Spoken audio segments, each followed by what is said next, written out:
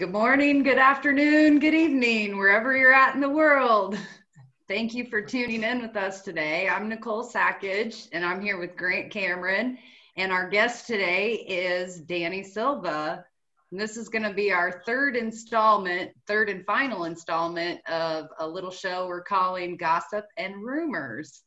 We're also joined by Grant's assistant, Desta Barnaby. She's in the background running this show for us. So thank you, Desta, and thank you everybody for being here today. I think maybe just to give a quick update to our previous part 1 and part 2, I would like to say that Bob McGuire and Tim McMillan have talked it out. They've shaked hands, virtual hands. And they're on the same page now. They're still fine. They're still friends. They still have respect for each other. But the Twitterverse is still going a little crazy with this. So, Danny, you're kind of more into the Twitterverse than we are. And I would just like maybe your opinion to start us off with on what you think about Twitter as a resource in the community, and if you think information really gets expressed clearly, or if you think it's just maybe a battleground. It's probably all of the above. Sometimes it's really helpful, sometimes it's horrible, and it's just trolling. You know, we can share information immediately, and that's really cool because a lot of generations before us didn't have this advantage of social media or even the computer type stuff. Sometimes it's really garbled and you don't know what to expect, but it's also just a tool that we try to use. But in a lot of ways, it's made my career, the social media thing, and a lot of us from the newer guys that are dipping into the UFO stuff or the bloggers or whatever you want to call it, social media is how we talk to each other and how we communicate and build our followings and share our blogs and share our information. So it's a great tool, and it's also super crazy and super horrible when it becomes a battleground, but also I guess it's a way to kind of vet information because everyone's tearing each other apart. And if you post something that's super crazy, there'll probably be a million people talking bad about you and tweeting at you and all kinds of things. And, you know, I want to smack the heck out of some people that are on social media and I can't. And that just comes with the territory that you can't meet everybody in person, and you can, other people can say whatever they want. And it's all kinds of crazy stuff. So it is a battleground too, but it's great. So it's a double-edged sword for sure. Mm-hmm. Now I know Twitter kind of limits how much you can say in one tweet. Do you think maybe that's a factor in why maybe information isn't expressed as clearly as it could be, because it's pretty much, you know, shorthand or multiple tweets that have to say something and maybe people don't follow the thread entirely? Maybe a little bit, but it's also, you know, the attention span of everyone is really, really short. I have a really short attention span. That's why a lot of my blogs are pretty short. I try to just kind of like slap people with information and I keep it moving. I'm not trying to be super wordy or anything like that. So it is just the attention span of this generation, I think, too. And I think less and less people are reading long form articles or books and stuff like that. And we just want it quick. And, but, you know, I think it does play a factor that it's so short like that. But you can do multiple tweets, like you said. And if people aren't clicking on the multiple tweets, that's their fault. But, you know, and then we see not even just in the UFO community, it's like huge politicians are using it, obviously Trump, but even just other world leaders. And it's just a huge platform. So it's kind of it's 2020 and this is how it's going. Danny, can I ask you about your blog? Can you sort of give your background on how you got, because you haven't been around that long. And can you express for me, because I sort of pointed out the fact that I noticed you guys were doing some stuff that the older generation was not able to do, that you sort of know the platforms and how to work the computer thing. Can you talk about the platforms that are used by the young people and talk about how you came into it and what your blog is all about? I think the platforms that are used are mainly anything we can get our hands on. There is the main ones, you know, YouTube, Twitter, Facebook, Instagram. There's Snapchat. Now there's TikTok, which is really huge. And just anything that becomes popular is a tool to use. How I got started was I was just flipping channels on the radio like 20 years ago. And all of a sudden I heard Art Bell's voice and he was talking about UFOs and I was like, what? And this was like on the old clock radio or something. And ever since then, I've just been listening to Coast to Coast a lot, listening to Art Bell, George Norrie, George Knapp. And then I was just a pedestrian, just on the sidelines doing normal things. And then all of a sudden the ATIP story broke. And there was a lot of us that New York Times story changed everything for us. We didn't know that the government for sure had a program. We thought they did. Everyone thought they did. But then it was right there in black and white, and there was videos attached to it. And there was some guy named Lou Elizondo coming out and talking about it. So that kind of just changed my whole life. I feel like it was like meant to be type stuff, and it just changed everything. And ever since then, I've been totally obsessed. And I couldn't get enough of Grant Cameron interviews or anything like that, Grant Cameron stuff. And I couldn't get enough listening to George Knapp and listening to all the TTSA guys. And I just wanted all the information. Early on, all it was social media, Twitter, really, because TTSA was new, and following them, there really wasn't any outlets to do that. So it was a few of us just tweeting, and we were tweeting like 1 million times a day, trying to find out as much information as possible. It was like the gold rush. And all of a sudden, some of my friends wanted to start a blog, and I didn't know anything about blogging. I didn't know anything about writing. I probably still don't. And they started bugging me like every day, like, you need to write, because we're finding out really cool stuff, and we're tweeting about like stories that no one really knows about just from getting on Google and really digging into this stuff. And so we started a blog thanks to them, and that blog kind of dissolved, and I started my own, and I never looked back. And I've just been super obsessed, and people like you, Grant, and other people have been reading it, and I'm super honored for that. And I've been able to talk to some people and make some friends. And I came from a music industry background where you really have to like kill yourself in order to talk to some of these rock stars, because they just have so many fans trying to talk to them. So I was able to use that networking ability in the UFO community. And I realized in the UFO community, it's way easier to talk to these high level people than it is to talk to people in the music industry. So I was able to use some of those skills and kind of translate it into what I'm doing now. Wonderful. You brought up ATIP, and that was kind of bringing me back to, I think, our part 1 and part 2, where we were bringing up these rumors that people have been whispering about. And I'm sure you probably got asked the same way Grant and I did. It's just asked our opinion, what do you think everybody's talking about? What is this big drop that's imminent? And over the last few days, I believe, we did comment that one of these rumors kind of got started by James Fox. He mentioned he had information that was coming out, and he has since commented that no, his information and what he was mentioning has nothing to do with these triangle stories that are coming out. And I was wondering maybe if you thought, or if you had heard whispers and rumors or gossip, that this was maybe another continuation of some information from ATIP, or have you heard anything along those lines? I can just look at what's public.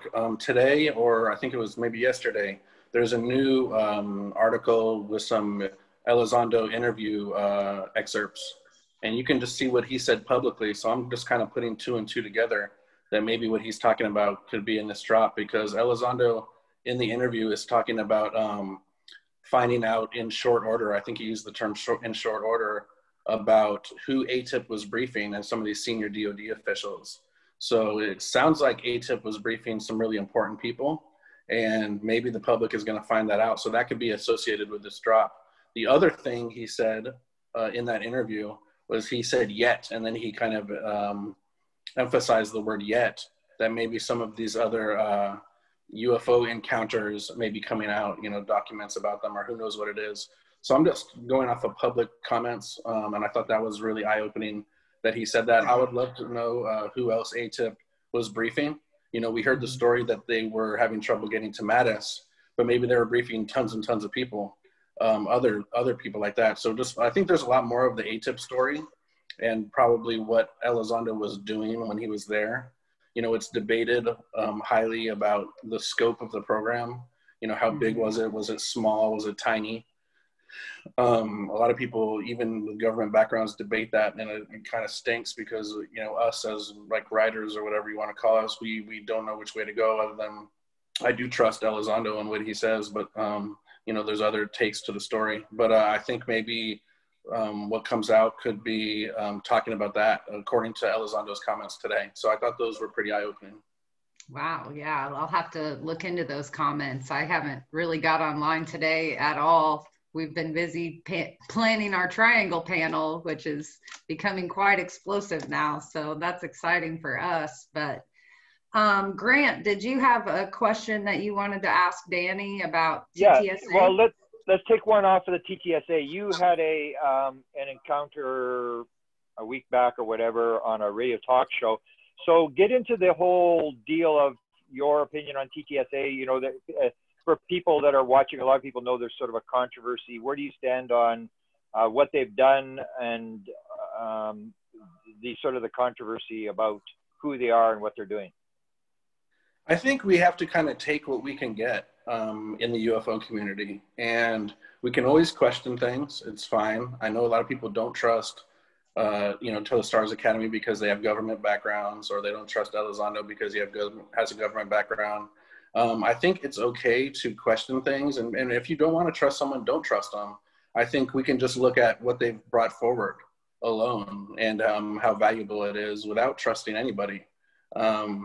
You know, I have trust personally, but that doesn't matter. You know, they brought forward the videos. They changed the world by bringing out the ATIP program. And they got other people on board. They got, you know, I look around my circle, my family members, my friends, and things like that. And pre-2017, it was really hard to talk to people about this stuff. Now we have Marco Rubio and Mark Warner and other politicians commenting on it at heightened levels, more so than ever. And now it's like I can talk to people and I can say, look, there is no debate really that there's UFOs, quote unquote, flying around in the skies, dealing with military, messing with military. And that's almost like, that's like a fact now. It's not debatable. I mean, you can debate who is controlling them, whether it's aliens or Russia or whatever you want to do, that's fine. But now it's like not even debatable that there's UFOs. It's like a proven fact now, basically. And it's just easier to talk to people. And I've talked to people that used to hate the subject, and now they believe it, and they're reading my blog and they're reading the New York Times stuff. And a lot of this is thanks to the Stars Academy, and really thanks to Elizondo and Mellon, I think specifically. Those two guys, they've really done a lot on the government side. Plus, we have the UAP task force now. And I know there's a lot of questions. Is it going to be Project Blue Book? We can hold judgment on that, reserve judgment. That's fine. But the thing is, there is a task force. It's currently going on, and it's not a conspiracy. And that's something we can take to the public. So we're just looking for ammo to basically take to the public and get them convinced as activists. So a lot of us, you know, that's our goal, is getting the public to believe what we already believe. The goal has never been the UFO community. Elizondo always says that, and I see how it's true, because the UFO community, we already know what's going on in a lot of ways, and we want normal people, the public, to believe this stuff so we don't get chastised. And that's the way we're going to change the world, is getting the public on board, and that's what To the Stars has done. Another goal I think that they've had behind the scenes is they didn't want people to get scared. You know, there has always been allegedly this government issue that they think the public is going to get scared, and maybe that's why they're not telling us everything. But you know, that hasn't happened at all, and in fact, people, in a lot of ways, people haven't even cared, and they're still watching football and hockey and all this other stuff, and they don't even care about this stuff. So no one's really gotten scared, and all the goals have been met, and I think it's all culminated with the UAP task force. But we're going to see how that goes. But just what we could just look at in general is great, and that's it's changed everything. So go ahead and don't trust them when they screw up, and then you can hold their feet to the fire, and they've made some little mistakes. But when they do something really, really horrible, then we can reevaluate it and say, hey, these guys are snakes. But until then, they've only done good as far as I'm concerned. I know a lot of people are upset about the threat angle, and I understand that, but that's more of a kind of a personal thing, and maybe you know, they do it from a military aspect.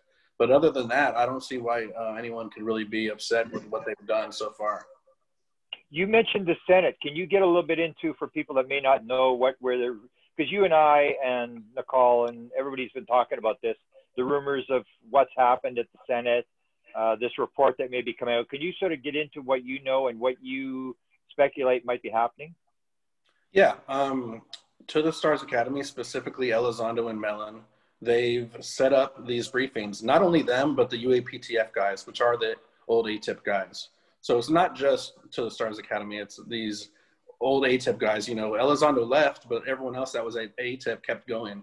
And now it's evolved into the UAP task force. So they're doing tons of work behind the scenes. They're bringing in people like Fravor, Eric Davis, which we found out about in the New York Times. I mean, this is a huge New York Times article where he's mentioning crash retrievals or whatever he's saying.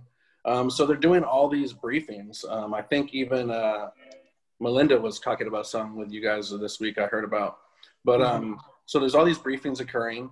The, you know, politicians and bureaucrats and stuff, they're hearing about it more. Mark Warner, you know, was briefed. You know, Trump said he was briefed. Marco Rubio was briefed and was going on the record about it along with Mark Warner. So all these politicians are getting briefed in these different committees, and they're getting the kind of, who knows actually what's in the briefing. Maybe they're seeing extended videos, but at the very least, they know that the UAP, the UFOs, they're flying around military installations, they're bothering our military, and they're flying around nuclear facilities. So this is a huge problem. And just with that, leaving aliens out of it, that's what they're bringing to the politicians and the bureaucrats and getting them on board with this and trying to tell them that we need to figure out what's going on at the very least. So now there's the UAP task force. It was kind of always there, but now it's kind of more funded and more above ground, I would say, than even the ATIP program was. It has more clout, basically, you could say. And as soon as this bill gets passed, they're going to have 180 days to come up with a report. A lot of people have questions about the report. There will be a classified annex. So we don't know everything that's going to be in there, but it's just forward movement. It's great forward movement. And the task force is huge. And I don't know why that's not front page news story on every paper that there's a UAP task force currently going on. I mean, how amazing is this? And, but the more, you know, civilians, I call them UFO civilians, that we get to Google this kind of thing or just look into it, the more people are going to be impressed and know that it's real. I agree with you there. I want to back up to a comment you made just a few minutes ago. I think you mentioned that Elizondo and others in TTSA really aren't doing this for the UFO community. They're doing it for the general public. And this has come up before, and people mention that they believe they're trying to rewrite the UFO history, and they're trying to forget everything like Roswell, or should I just say they're trying to rewrite it from the Nimitz videos on. Do you really get that? Do you think that's what's going on, or do you think this is just the best evidence that's current that the public can really swallow, instead of thinking it's just a regurgitation of the last 50 years? Yeah, I mean, I think so. I think that they're trying to do the best they can. Elizondo has commented on Roswell, but we don't know everything he had access to. I would assume he had access to a lot of that old stuff, but we really don't know for sure. Another thing he was mentioning, and I've written about it actually a couple months ago, was he was talking about a precursor to ATIP. And it doesn't sound like he's talking about OSAP. He's talking about other programs. We know there's always been programs going on in the United States government. And but we don't know exactly everything that they've been privy to. We don't know everything that's in these briefings that they're doing. So I don't know if they're talking about Roswell or if they're talking about bodies. I would assume not, but I mean, who really knows? But yeah, I mean, that's a big question. Are they just trying to delete everything out that was there? No, I don't think so. But you know, maybe they just don't want to talk about it. They also have to really hold back, I think, in maybe some of these briefings, and they only can do the best evidence and the stuff that people can sink their teeth into, and they can't get too weird. I assume. I'm not really sure. I'd love to sit in on one of these briefings, but you know, you even talk, you hear Elizondo talking, you know, publicly, and he sometimes they try to stay away from this stuff. I get that feeling with Mellon sometimes too. They just want to move this thing forward, and the best way to do it is to not get too spooky, I guess you would say, too early. And maybe that's also part of not scaring everyone. But they just want to bring evidence forward, and you see people complaining all the time.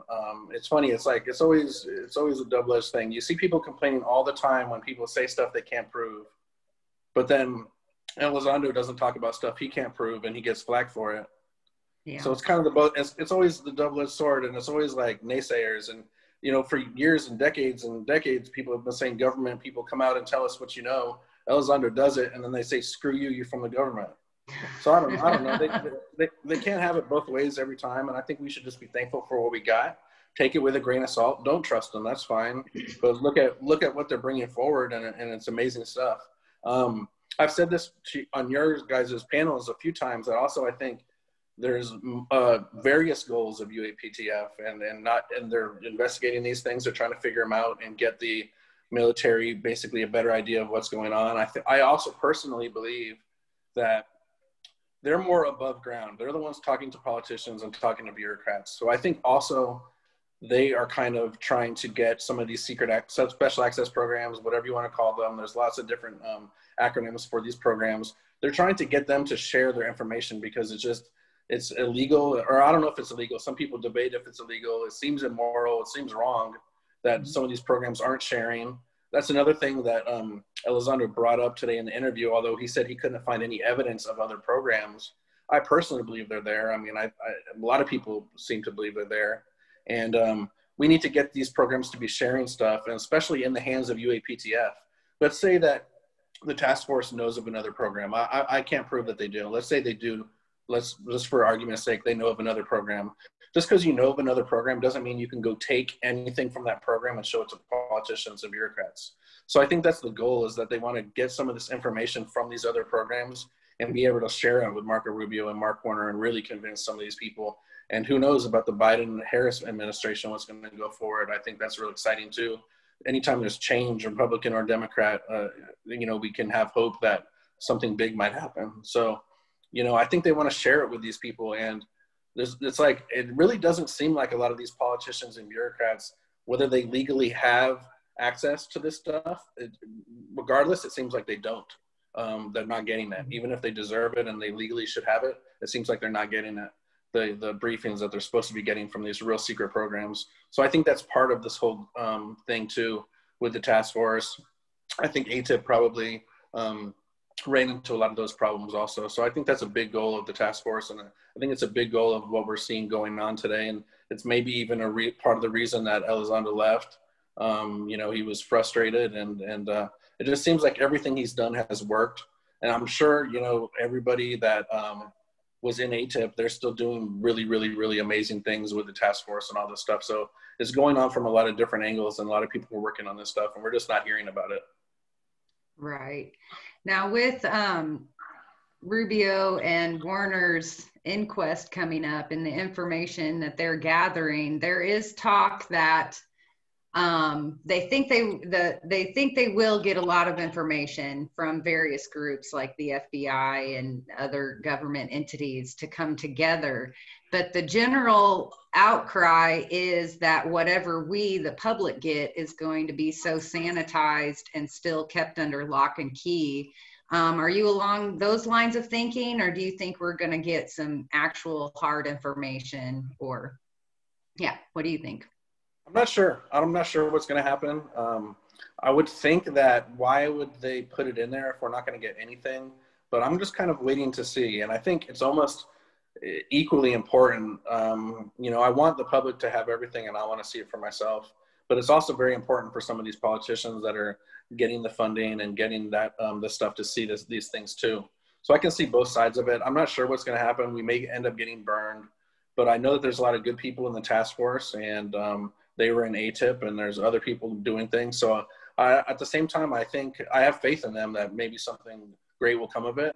But I don't know. It may be extremely sanitized. Maybe what we get, it'll be sanitized and it'll still be really cool. I'm sure that they're not just going to dump everything on the public right away, and that's why they put that classified annex wording in there.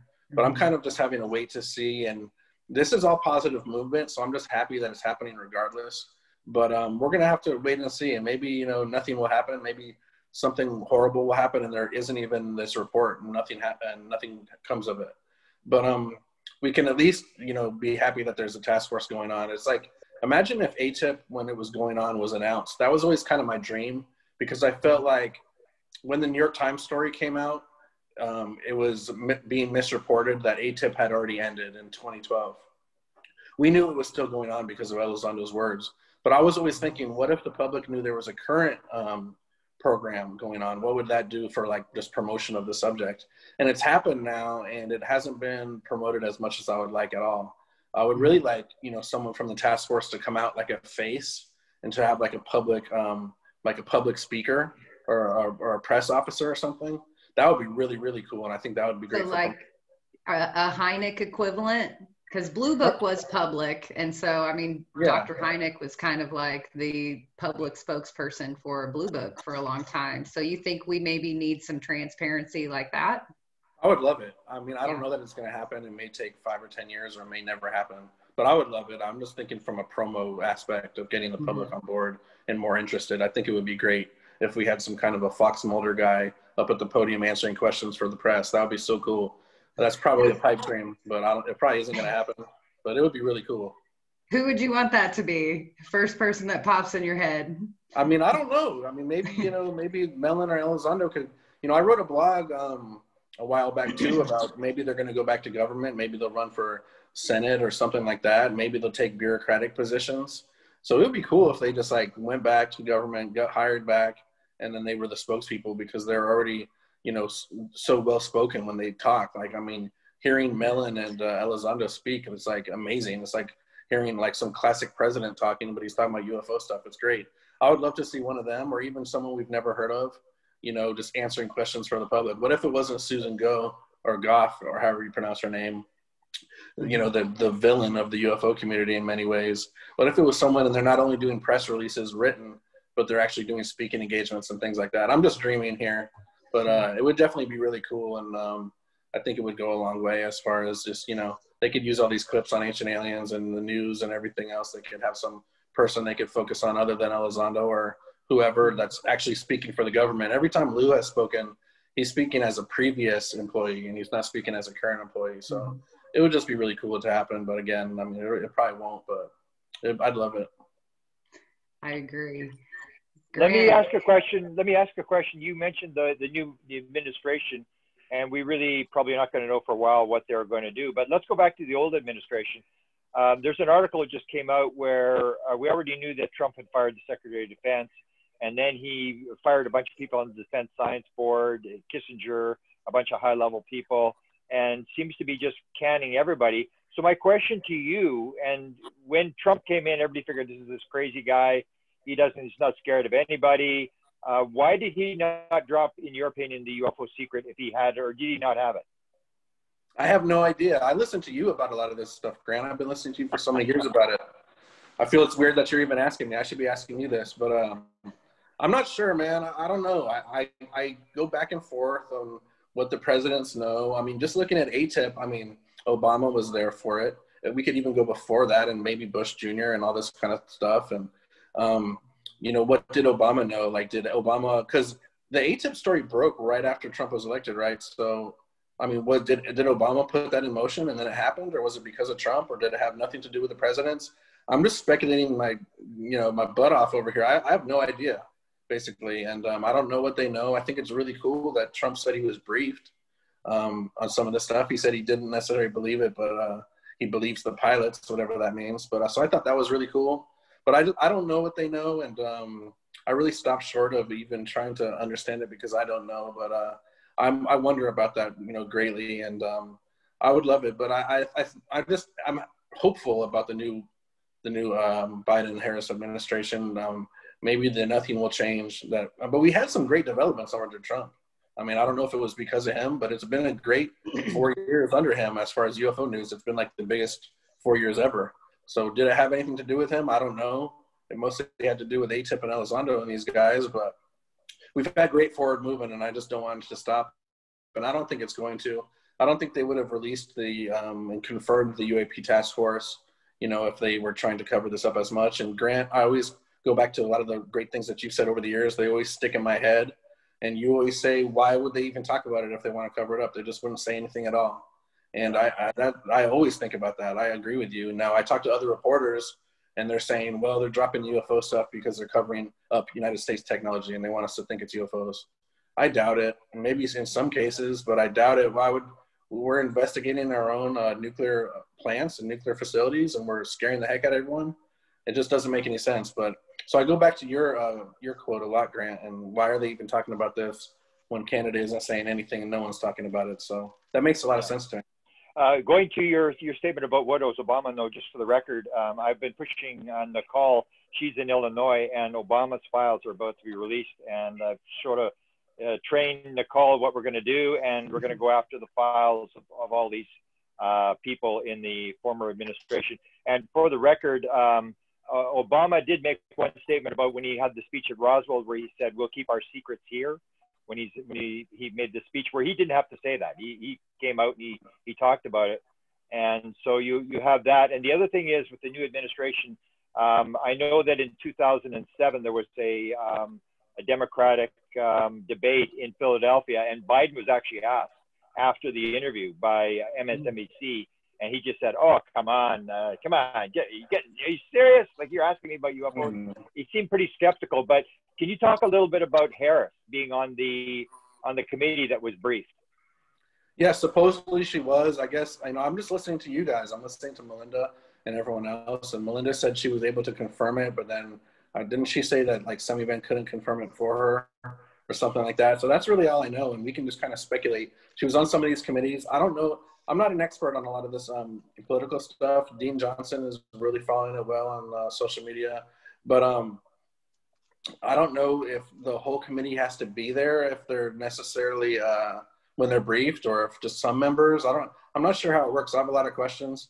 I mean, I'm kind of hopeful that Harris was there for a lot of this stuff. Biden was, the vice president for a long time. So it isn't like they were just civilians coming in like Trump was. They have this ingrained history in government. So you would think they've been hearing about a lot of this stuff.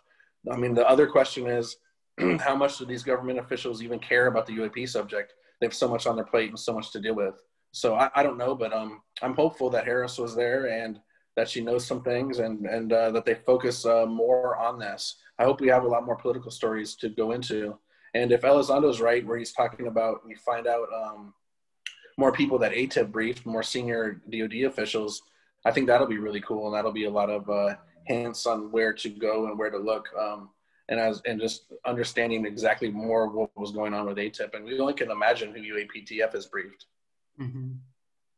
Well, if we believe former Senator Harry Reid and what was released with the Nimitz, he said that was only the tip of the iceberg. And, it was minute compared to the rest of the information that they did have or have collected. So I'm very hopeful that more of that will come out in the future. And I've seen the pictures that Grant has posted in several interviews where it's the pictures of the discs. And I mean, I know how much information can be stored on one writable disc. So when you have a book full of multiple discs, to me, that says there's hundreds of hours of footage, at least. So I'm very hopeful for more to come out. Grant, did you have any more follow-up questions that you wanted to ask? I got a couple of small questions. You mentioned music. You were in the music industry. And as you know, I wrote a book on music and aliens and all that kind of stuff. Did you ever run up against musicians who had an interest in UFO phenomena in your music career? I've heard of a lot of people. There's a huge rapper right now named Kendrick Lamar, and he talks about seeing a UFO. I think he's going to get into it more. So it's always cool when we get these big public celebrities talking about it. It's really cool. It is interesting where I know you've talked about a little bit of just like, where do these ideas come from? Where does creativity come from? It's really interesting. And, sometimes you get music ideas and is it coming from God or where is it coming from? You don't know. And just any of these creative ideas and anything. So that's always interesting to me, but yeah, there's a lot of, music is really open to it. And part of my goal was, I haven't really succeeded in any way because I was coming from hip hop music. I wanted more the hip hop community to be activated in the UFO subject, and a lot of people are really interested in conspiracies, and I feel like they get interested in really these stupid, corny ones that they're getting like this horrible information from YouTube. And if we could just get some of the solid stuff into their hands, it could really affect change. Like even just the Nimitz stuff or any of the solid UFO information, rather than they're talking about the New World Order and all this other crazy stuff. And not saying there's nothing to it, but they just get really, really weird. And I would just love for them to get more solid stuff and really be activists. And that would be really cool if we could get the younger generations on. And everyone wants this information out. It's like the younger you are, the more open you are to this stuff. And I think we're chipping away at that. But I would love for that to happen. And I'm hopeful. A few people are making documentaries now, and I think it's going to include some big musicians and things like that. So I'm hoping that that's going to change things. Great. Maybe. I was going to say, maybe we'll have to collaborate with you, Danny, and use some of your resources, because I know you just mentioned Kendrick Lamar. I've been talking about Post Malone, who kind of came out on the Joe Rogan Experience. That's right. And I know Britney Spears has been in the headlines lately, along with Demi Lovato, and it just seems like it's a pop star kind of thing right now, or like you mentioned, hip hop background as well. And these stories would be interesting to track down because they are influencers. So it would be nice to see, where their thoughts truly lie, or if it's inspirational in any sort of way. So go ahead. It's crazy. I'm always thinking about what would happen if like James Mattis came out and talked about it, because he was so famous. But honestly, he isn't as famous as like any of these pop stars in the world. And like they're actually more important than any of these politicians would be in a lot of ways, other than maybe like the president and stuff like that. So they have clout, they have tons and tons of people listening to them. And so anytime they talk, it's a big thing. And they influence the young people, which I think is important, that the young people are the ones who still have open minds as to changing ideas about what UFOs might be, and if they get involved. And that was one of the things, and that's sort of my last question. I sort of got taken with you guys, a bunch of what I call the young gun guys that had come in, and we always just have a joke in the UFO community. I remember one guy was running a conference, and one woman came up and said, is there a senior discount for admission? He said, if there was a senior discount, everybody get a discount. No, there isn't. And so I was very happy to see you guys. Can you talk a little bit about some of the guys you're working with, and talk a little bit more about your blog, what it's called? And the one young gun I'd like to talk about, maybe he's not a young gun, but I call him UFO Google, who you work with a lot. And the final episode, or the final part of that question is, what do you think the chances of Nicole getting an interview with UFO Google? We're trying to push for him to come public here and talk about what he knows, because this guy is one of the most impressive guys I've ever run across in decades. Yeah. Giuliano Marinkovic, he's the man. He's a great friend of mine. He is the greatest, just researcher behind the scenes. He helps everyone out. He's totally selfless. He's a shy guy. He doesn't like to do a lot of interviews. He's always kicking me his interviews. People ask him to do interviews, and he's like, no, I'll just have Danny do it. But I don't know. He's like so helpful, and I know he's helping like all the legends behind the scenes. I know you talked to him, Grant, and he's just the best. Like anytime you need anything, he's like an archivist. He's got it. I don't know how he finds time to do all this stuff and record anything.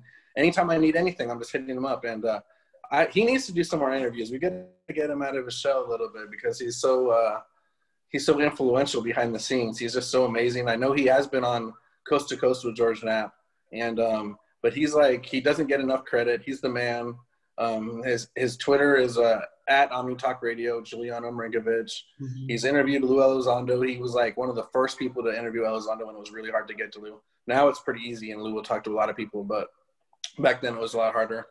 Giuliano's just the greatest, and I've never seen him argue with anyone. He's just a gentleman, and I can't say enough good things about him. He's the man, and he needs to get more credit, but it's like by choice. He's just behind the scenes and just working quietly, and he doesn't want to be in the spotlight. It's just how he likes it. But I think I tried to interview him once 2 years ago, and he like didn't even want to do an interview with me, and I'm like, but it's hard. It's hard. There's a lot of other young guns doing things. There's a lot of great people, and I think a lot of this generally is because of the ATIP story. I hate to say it, but a lot of us are really interested in it, and I think even now a lot of the mainstream reporters that are covering the UFO subject is because of all this and because of this movement. but yeah, Giuliano was great, and there's a lot of people doing things. James Landoli is a good friend of mine. There's just a lot of other people that are doing things behind the scenes. You know, everyone has our lives. None of us get paid for this really, and so it's always like a struggle to just live our lives, work our regular jobs, and then still do this. There is a few people that are able to be like full-time journalists just covering this, and my hat's off to them. It must be amazing to do it, but the rest of us have to kind of juggle our lives and everything else. But it's just a really great thing. And I don't know, I'm glad that there is a lot more people, and I'm getting challenged every day. I feel like I'm surrounded by geniuses. I feel really stupid when I talk to some of my friends and some of these other people. They're like really great writers. They're really great researchers. And I'm just some guy writing blogs. But, you know, they say if you surround yourself with really smart people, then it kind of elevates you. So that's just how I feel what I'm doing. And it's just great. And I'm even people that are just influencers, like, you know, UFO Jesus, Ryan, he does a great job, and he has a huge fan base, and he uses humor, and a lot of people knock him for it, but you know, it works great. And he has a lot of people that follow him on YouTube, and he does a really great job getting information out. Talk a little bit about your blog, and because your blog sort of took off. You just started a couple of years ago, and you got a lot of attention. You got a lot of people reading your blog. I think you've actually got some higher level people that are sort of interacting with you and stuff like that. So give people where you can read your stuff and the kind of stuff you've done. It's silvarecord.com, silvarecord.com. And I'm just a normal person in a lot of ways. I have some opinions, but a lot of times I'm listening to people smarter than me. I don't have a government background. You know, I'm listening to Elizondo and I'm listening to Mel, and I'm listening to you, Grant, and everyone else. And I'm just trying to report on it. I boil it down. That's my thing, is I boil it down into kind of easier pieces. And even some UFO civilians, they read my stuff and they don't know what's going on. So I only can imagine, and you know, it's harder for them to follow. So I only can imagine when they're reading these really long, intricate articles, they're probably tuning out. And there's a huge learning curve. George Knapp always talks about it with the UFO subject. So I try to boil my stuff down, and even how it is now, it's still not boiled down enough for regular civilians. It is for the UFO community, but that's kind of where I come from. And I just try to break stories quickly and give people the information and kind of move on. And I'm not trying to use poetic language or anything and make it sound real crazy. And a lot of times I'm writing these blogs as like breaking stories. I'll be up, you know, to like 3 a.m. working on it, and just one day and I'm done. You know, I'm not working on it for a year. And other people do that, and they have really great, huge stories, and I'm kind of coming at it from a different angle. Mm-hmm. But they can always listen to me, and they can DM me, and I'm always looking for stories, and I'm able to answer questions. And that's basically it. silvarecord.com. And I was able to get, just from continuously writing blogs, I was able to get some people to listen to me. And I mean, I was really blessed and honored when you were shouting me out, Grant, early on, and I was just some jerk, and you were talking about my blogs, and really helped my career, and it got people to take me seriously. So I'm always thankful for that, man. Just my last question, and then I'll leave it to Nicole. Nicole's little segment here is called the Rumors and Gossip. And you don't have to tell us what you're doing, but do you have any big stories you're about to break? You know, I'm on my toes these days. There's a lot of other people doing really, really great work, and it's really intimidating. And it wasn't like even just a couple years ago when the ATIP story broke and there was only a handful of us. Now there's a lot of people doing things, and there's a lot of great stories, and it's great movement. So let's see, what am I working on? I'm trying to. I mentioned it on your panel, I think. I'm going to do a blog on Gary Nolan and just kind of some basic tactics he's using and all of science uses to get information out. So I'm going to do that blog, and then explain who he is. Explain who Gary Nolan is. Sure. Dr. Gary Nolan, he's a world-renowned scientist. He works on cancer. Now he's doing COVID stuff, but he's also has talked about some of his experiences, and he works with Jacques Vallée. They're studying materials.